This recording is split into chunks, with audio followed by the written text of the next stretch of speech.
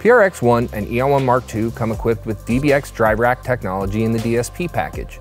This speaker management technology includes features like automatic feedback suppression, parametric output EQ, and a soft system limiter.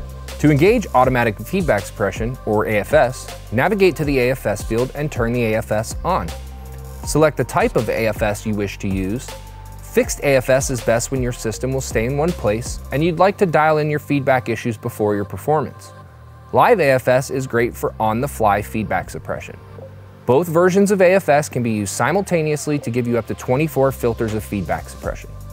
The 8-band output EQ is fully parametric and can be accessed by navigating to the output EQ field.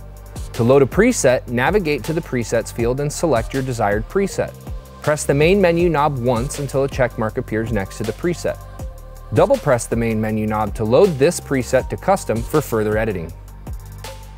The system limiter lets you access parameters to help dial in your speaker to the room or situation it's being used in.